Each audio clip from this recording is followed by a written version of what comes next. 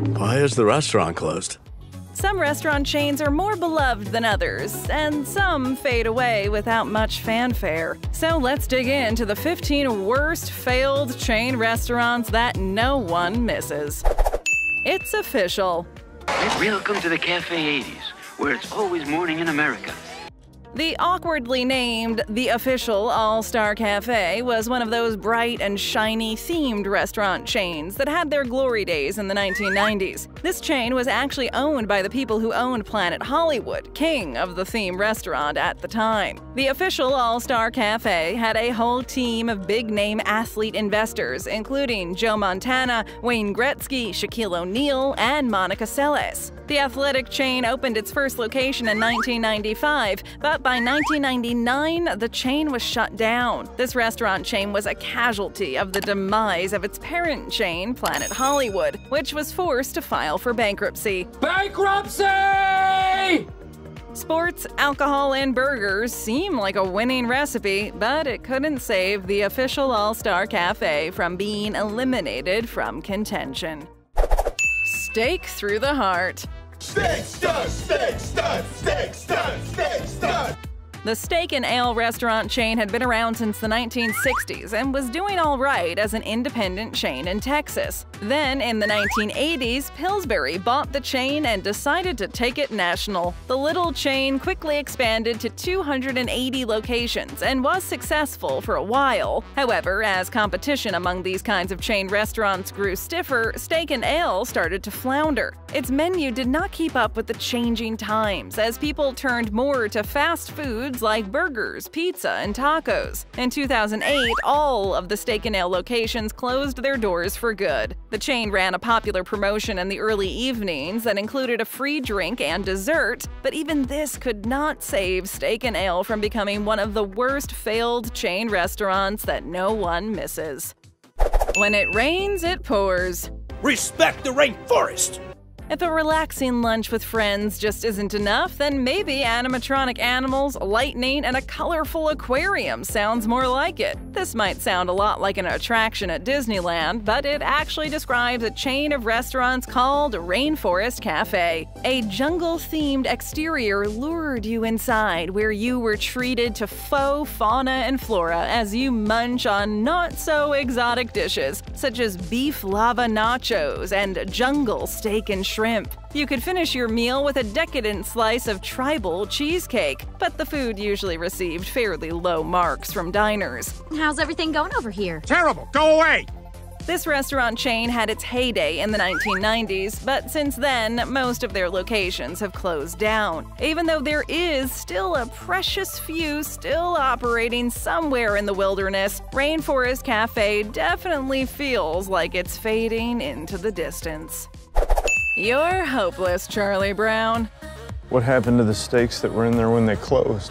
The first Charlie Brown's Steakhouse was opened in 1966 in New Jersey. The small restaurant chain became successful enough to expand into New York and Pennsylvania. Although Charlie Brown's enjoyed several profitable decades, it eventually fell out of favor with customers as the competition among casual dining establishments exploded. A worthy competitor emerges.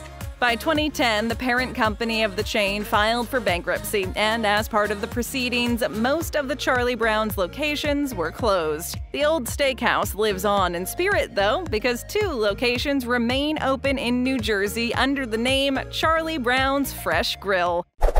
Mighty Casey's at the Bun. I'm just getting a hot dog. We're all getting hot dogs. Mighty Casey's has struck out and become another failed chain that lives on in memory only. This hot dog chain started in the Atlanta area in the 1980s and developed a loyal following of customers who were looking for a hot dog instead of the usual hamburger. The chili dog was one of the chain's best sellers, but the small fast food chain also sold hamburgers. It's a hamburger made out of meat on a bun with nothing. Unfortunately, a decent hot dog is pretty easy to make at home. Even so, Mighty Casey's was doing well enough by the early 1990s that a competing chain called Crystal bought them out in 1994, so most of the Mighty Casey's were converted into Crystal locations. Say it ain't Sambo's. I'm sorry if that sounds racist.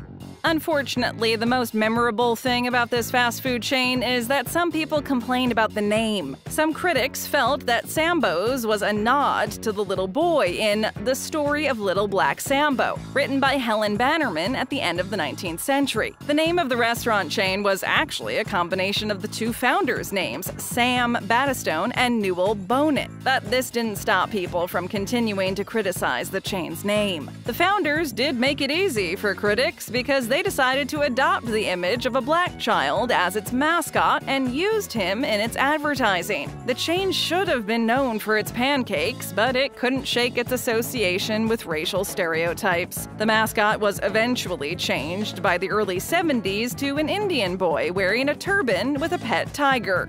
Was that any better? At the height of the chain's popularity in 1979, Sambo's boasted more than 1,000 locations across 47 states, but it quickly declined after this peak until only the original location in Santa Barbara, California remained. Minneapolis Mexican. We went to Chi-Chi's and danced the night away. The room completely disappeared. When you think of Minneapolis, Minnesota, you probably don't immediately think of great Mexican food. But former Green Bay Packers star Max McGee and Marno McDermott did think of it. The men opened the first Chi-Chi's restaurant in 1975. This Mexican food restaurant chain was many Americans' introduction to this kind of cuisine. Over the next couple of decades, the chain expanded and enjoyed a decent level of success. However, all of this changed when a Chi-Chi's location suffered a hepatitis outbreak. Hepatitis C! Joke's on you, I already got it. This type of unfortunate occurrence can be the end for any restaurant chain, and indeed it was for Chi-Chi's after 3 customers died. The Mexican food chain was forced to declare bankruptcy in the United States, but never say die, because the chain lived on in other countries. Howard's End. Like every other Howard Johnson's with a bright orange roof? The restaurant chain's orange and blue color scheme made Howard Johnson's locations recognizable, but ultimately couldn't save it from an unhappy end. Howard Johnson's was not able to change its stilted ways and paid a heavy price. In their heyday, Howard Johnson's restaurants were often a convenient choice, located right off of highways where families could get a decent sit-down meal before hitting the road again. Host of the highways. Yep, Howard Johnson's host of the highways. These convenient locations for travelers probably kept the chain afloat longer than it otherwise would have. However, a dated diner-style menu and plenty of competition from fast food chains eventually turned Howard Johnson's into just another orange-roofed failed chain restaurant. Sorry, Charlie. So then I went over to Beefsteak Chuli's. Beefsteak Charlie's? Yes! The original Beefsteak Charlie's opened in New York in 1914 and was a successful restaurant for many years. In 1976, Beefsteak Charlie's started a chain and eventually opened up more than 60 locations around the New York area. The chain was well known for its steaks, of course, but it also drew in customers with unlimited shrimp and salad. Even with aggressive promotions, the success of Beefsteak Charlie's was short-lived, with most locations closing their doors by 1987. The company had to file for bankruptcy in 1989, and more restaurants closed. Compliments to the chef. I failed, Sarge. This is my second burger. Fast food hamburger chains have never had a shortage of competition, and this competition has only grown fiercer over the years. It's no wonder that many of these chains fail, even if they serve up decent food. Burger Chef is one of those relatively small chains that had to go head-to-head with the likes of McDonald's and Burger King, and didn't live to tell about it. No, dead men tell no tales. The first Burger Chef opened in 1954, and expansion soon followed. In 1982, the parent company of the burger chain started selling off Burger Chef locations to one of its main competitors, Hardee's. Notorious Big Boy.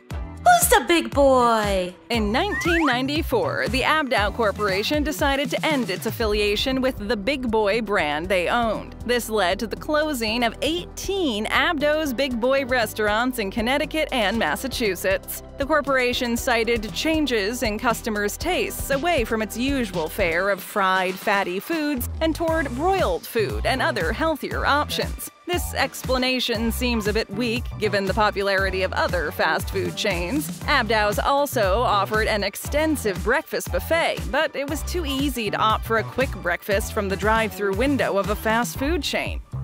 Hey, look here, fellas. You guys gonna have to order from the drive-thru menu.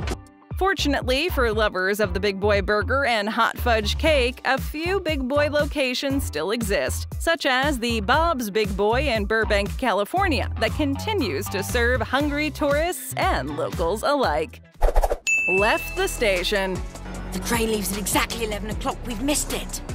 Victoria Station was an old-school restaurant chain that served specialties like prime rib. The best thing about it was that the restaurants were set up inside vintage railroad cars. This seems like a fun adventure without the rattling, smoke, and inconvenience that comes with actually taking a train ride somewhere. Vintage train cars don't come cheap, so even though the chain brought in a fair number of customers, Victoria Station faced more than its share of financial troubles. The chain saw its greatest success in the 1970s when it had more than 100 train car locations across America. Steaks and trains is an interesting combination that generated a loyal following. However, because of the high operating expenses, it wasn't enough to keep the trains running.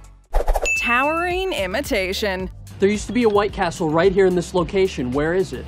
The White Tower chain restaurant's attempt to go up against White Castle did not end well for the pretender to the mini hamburger throne. White Castle's well known today for its mini hamburger sliders. The slider chain sued White Tower in Michigan in 1929, arguing unfair competition. White Tower countersued and pointed out that it was the first mini hamburger restaurant in Michigan. White Castle won the case and got control of slogans, building designs, and names. The victorious restaurant was also awarded $82,000, which was a lot of money back then. Oh my God, you're rich! Maybe there was room for two competing mini hamburger chains, but White Tower felt too much like a ripoff of White Castle, so it became one of the worst failed chain restaurants that no one misses. Planet of the Hollywood. What's the closest planet to Earth? Planet Hollywood. Planet Hollywood had an ace up its sleeve, connections to Hollywood celebrities like Sylvester Stallone and Arnold Schwarzenegger, who were investors and were slated to show up at grand openings and drop in occasionally to greet diners. Planet Hollywood locations were stuffed with movie memorabilia that likely compelled people to visit the restaurant more than the actual menu did. The first few years of operation saw considerable success, with its stock reaching a respectable $32 a share. However, Planet Hollywood's problems quickly spiraled out of orbit, leaving investors with nearly worthless stock valued at just 75 cents only 3 years after the franchise's peak. We're broke! The owners tried to expand their way out of financial trouble by opening new locations around the world, which only ended up making things worse. This isn't going to be good for anyone. Kenny Rogers Roasters finally open. There's an episode of the hit sitcom Seinfeld where a Kenny Rogers Roasters opens across the street from Jerry's apartment. Mayhem quickly ensues, with several characters evaluating the proceedings with the line, "That's not gonna be good for anybody."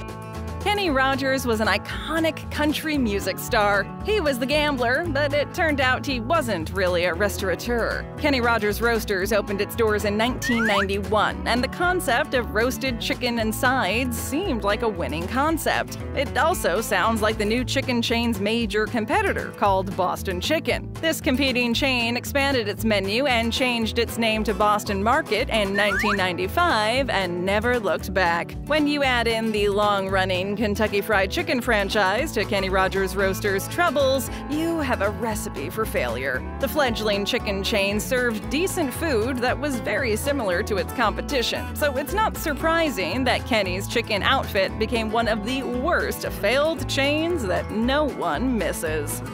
Looking for more BabbleTop videos? Well, we've got them, so stay right here and check out one more. Just tap or click.